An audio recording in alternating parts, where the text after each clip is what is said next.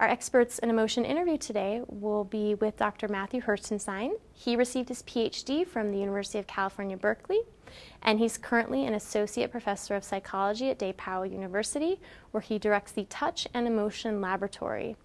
So his research is conducted with students in 3 areas, including touch and the communication of emotion, as well as the prediction of emotion and emotion in infants. His work has received widespread media coverage, including NPR, The New York Times, ABC News, BBC, Scientific American Mind, and Psychology Today. So I now turn to our experts in emotion interview with Dr. Matthew Hertenstein. So what I thought we could start off talking about is just a little bit about hearing your story of what first got you interested in the topic of emotion. Sure. I mean, really briefly, the thing that really got me interested in emotion was studying babies. As you might imagine, emotions are the primary means of communication for infants. They don't obviously have language. And so babies are really where it started for me. And I still study infants to this day, but I also study adults as well. So babies are really what got me started down the road of emotion. Fantastic. So I want to ask you now a little bit about your journey down the road of emotion and sort of some themes about some of the really exciting research that you've done in this domain. So you're well known for this really exciting and influential work on the nature of touch and emotion.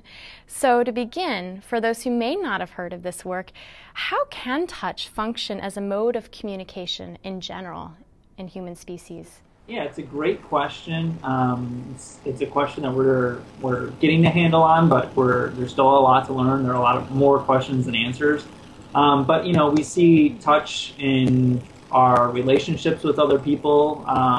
You know, with our kids, with our siblings that we might have, our intimate relationships. So it bonds us to other people. Touch is really important in power hierarchies. So you see different facets of touch being used depending on who's powerful and who's less powerful. So those differential relationships you see touch in. Touch increases liking of other people usually, as long as it's obviously used appropriately and in proper context. So we see it there.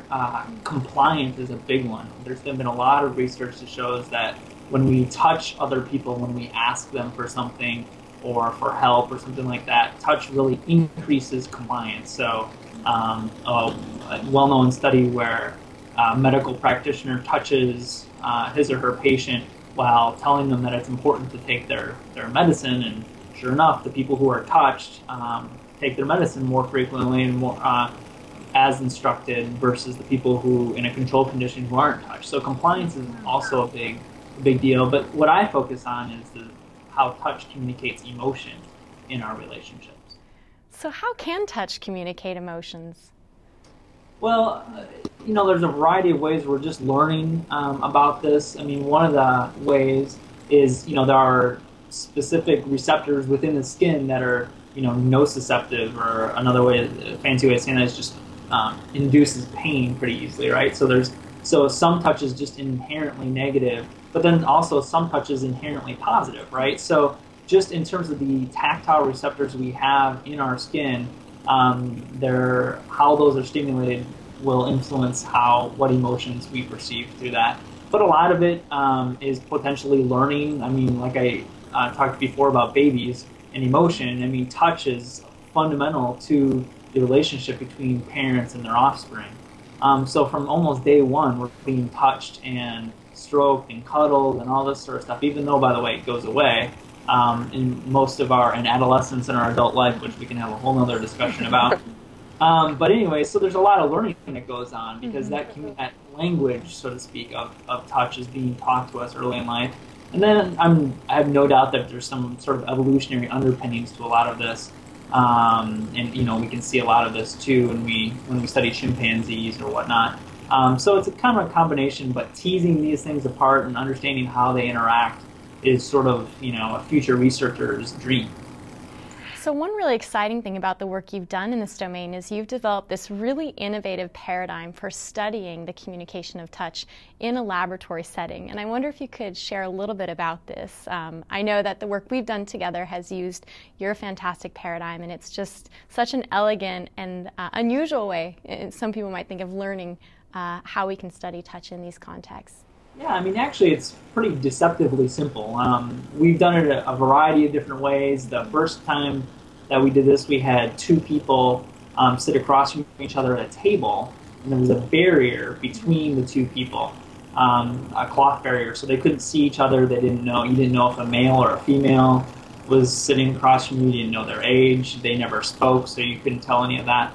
And then one person was randomly assigned to put their arm underneath the curtain, and the other person basically was told to communicate a variety of different types of emotions just on the arm. And the question that we're asking is, how accurate are those people at perceiving those emotions? And so we borrowed methodology from other researchers who studied the face or the voice, and so this wasn't all on our own whatsoever. And essentially we found that, sure enough, touch communicates these specific emotions, kind of like the face and the voice, although some different ones, which we can talk about. But before we did these studies, some researchers tended to think that, not all, but some researchers tended to think that touch might communicate positive or negative emotion, but kind of nothing specific or discrete. So this research line kind of debunks that idea and shows that touch is a really sophisticated means by which we communicate our emotions. And did you find specific patterns of touch for distinct kinds of emotions you could say a little bit about? I wonder if people in the audience are wondering, so how does something like anger look different from love, for example? Right, that's a great question. I mean, here's the take-home message about that is there is far more diversity in how we communicate via touch than there are specific patterns. So my collaborators and I are working on coming up with quote-unquote prototypes or rough prototypes of how we might communicate distinct emotions via touch. But there's nothing, it's very difficult to come up with that, partly because the methodology is very rudimentary right now in terms of measuring touch. It's so, I wouldn't say easy to measure facial expressions, but there is a system out there, right, that we all know that I'm sure other speakers in your series will discuss. But there is no such standardized system in the field of touch. So we're trying to come up with one of those so that we can better get a grasp on what exactly the question you're asking. Excellent. I mean, your work on touch and emotion has also revealed some really important individual differences, right, in how we perceive, this touch signal from other people, sort of what it communicates to us. And for example, I wonder if you could say a little bit, perhaps, about how men and women may differ, and how they perceive or utilize touches to communicate emotions. Well, just for a second, let me back up and say that in our paradigm, we've done both with the arm, and then we've done whole body touch. And we found that men and women can communicate a variety of different emotions pretty well, like fear, or sadness, or disgust, love, gratitude, sympathy. All of these are above chance levels that are common between both men and women. And notice, by the way, that some of these emotions are the same as what is communicated accurately in the face and the voice, but some of those emotions are different than the face and the voice. And I think that's a good opportunity for future researchers to kind of tackle that. So to get to your question about men and women, I really wish we wouldn't have found these differences, frankly, because they sort of support these stereotypes that some people have. So I wish we wouldn't have found gender differences, but we did, and I have to go where nature takes me. And so we found, in our paradigm, right, you can have a male touching a female touching a male, or you can have two males, or you can have two females. So you can have every gender combination possible, so to speak. And we found the only gender combination that was unsuccessful at communicating anger were all female dyads. So if you get two women together and you tell one to communicate anger to the other, they're not above chance doing that. If you have a male involved, in that grouping, they are able to. So anger seems to be not as easy for women to communicate as men. And then the other emotion, again, I wish I didn't find these findings. So interesting. I know. Yeah. One of the ones that we found was sympathy. And as you might guess, women were much better at this than men. When you got two men together, they couldn't communicate that above chance levels. So again, I wish I wouldn't have found those gender differences. But we can only take some guesses as to why. I mean, is it evolutionary? Are the origins or evolutionary heritage in that? You can look to the animal literature and see some of that. But obviously, socialization can be playing a huge role, and I don't think I would want to discount that at this point either. So one other area of individual differences that I know you and I have talked a little bit about is the role of communicating and perceiving touch in emotional disorders. So for example, I know you've done some work in individuals with a history of mood disorders like mania. And I wonder if you could say a little bit about how their experience of touch and the way that they, perceive touches might be different from the rest of the population. Yeah, it's a great question. So we're just beginning to get a beat on that, and one of it's a really nice finding that our group has actually done is basically looking at people who are prone to high degrees of positive emotion, and those people are actually somewhat more accurate overall at perceiving these distinct emotions in the paradigm I discussed with you. And not only that, but they tend to over-attribute positive emotions to all the touches they perceive from people. So there's this over-attribution of positive emotions, sort of under-attribution of negative emotions. So, we don't fully understand that completely, but we know that there is this individual difference that's coming out of the data. So everything feels good, right? Everything feels good, and they're more accurate, which is pretty surprising in some ways, but maybe not in others. So there's that individual difference. The gender is a really interesting one, and a team in London actually published a paper last year, maybe 2 years ago, showing that romantic relationship status influences perception of touch. So they found that strangers could not communicate embarrassment to each other via touch, but romantic couples could. Wow. So there's enough. So relationship status is also seeming to play a role. So I think that's the individual difference question is ripe for our investigation. Interesting. So I wanted to ask you about one other theme in your work, and this has all been really interesting hearing you speak about it. One other area in your work has really looked at the way that touch can be used to actually regulate or shape the emotions that people experience. And I wonder if you could say a little bit about what do you see as the most important discoveries here about how touch can actually serve a regulatory function? Well, I mean, that's a great question, and I would say honestly, it's too early to really get a good sense of that. I've studied that in adults and infants, and I think some of the best work has been with the infants, honestly, like using caregivers' touch with infants to help them understand, what is good and what is bad in the world and how they should understand the world. So if you introduce an object that the baby doesn't quite understand in front of him or her at around the age of 1 year old or whatnot, and you touch them positively, they'll be much more likely to approach that toy, that object. And if you touch them sort of in a negative, abrupt manner, they're much more willing to kind of retract and not willing to touch that. And so you're literally influencing their perception of the objects around them, the world around them, and perhaps their emotional state during that.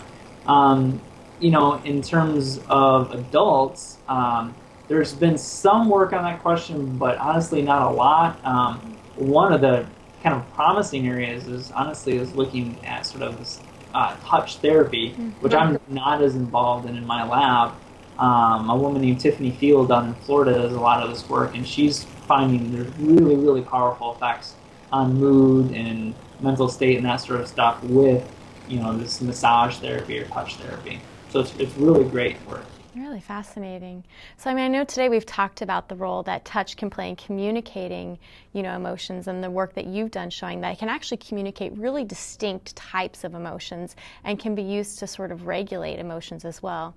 So I wonder, as you've sort of, moved in this field and really made some landmark discoveries here, where do you see the future of the field moving forward? Great question. I think a number of ways I can think of off the top of my head.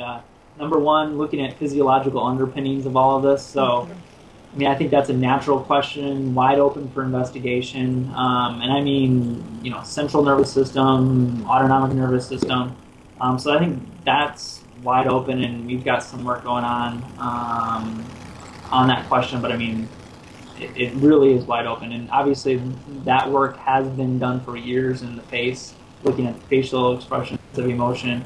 And some of it on the voice, but very little with touch. So I think that's one area that's wide open.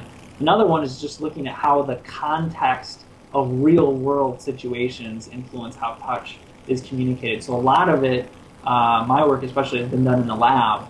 But I think the next step is to take it out of the lab, look at this in the real world, have some more ecologically valid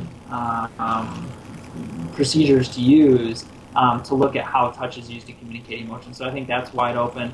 Individual differences, even though we've discovered some individual differences in terms of how well people touch, how perceptions of that touch and whatnot, I think there's a lot to be discovered in that area. And then finally, looking at the person as a whole, right? So we can talk about touch as a modality to communicate emotions. We can talk about the face as a modality to communicate, or the voice, or gesture, or whatnot. But how do all of these come together in the real world to communicate emotion? Which ones are really driving the communication of emotion, and how do they interact with each other? We're just beginning to get a sense of that, and I think in the next decade or so, we should be making some pretty good strides in that area. So when you have students come to you asking you for advice, who are thinking about embarking in this field of emotion, what kind of advice might you give them? Great question. Just in general and beyond my specific area, I think honestly asking important questions, just really working hard to think about what you want to put your time into, because our time is precious, resources are precious, and you can ask questions and answer them, but the question is what you're studying important? Mm-hmm. Is it really going to make an impact on the field? So I would answer important questions because I've just seen so many people ask questions that really don't amount to much, or maybe a little bit, but if you're going to spend your time, you might as well spend your time on a big question or a set of big questions. So I would definitely give that advice. It's a bonus, I'd say, not imperative, but a bonus if you can study things that not too many other people study. Having room to make some of these discoveries, I think is wonderful. So you've done that, and other people we know have done that. And so I think studying things that not a lot of people are involved in, maybe you don't want to be the only one, of course, but you want to try to study some things that you can make a discovery and help further the field. Another one is integrating, multiple methods. I think is always a great thing in almost any field in psychology. So using physiological measures, self-report measures, behavioral measures, all of these, and trying to bring them together to answer your question, and different research designs, I think is really important. And then finally, when you are in graduate school or you are doing your postdoc, trying to find people that study emotion using these different tools, having a great team so that you can really learn from the best, I think is really important too. So asking important questions, studying something that ideally that nobody knows too much about, integrating multiple methods, and then finally finding those people that can help you learn those tools, I think are some of the keys to providing some good solid research in the field and moving it along. Well, thank you so much. That's excellent advice. So I just want to thank you again for joining us today, Matt. This concludes our Experts in Emotion interview with Dr. Matthew Hertenstein from DePauw University.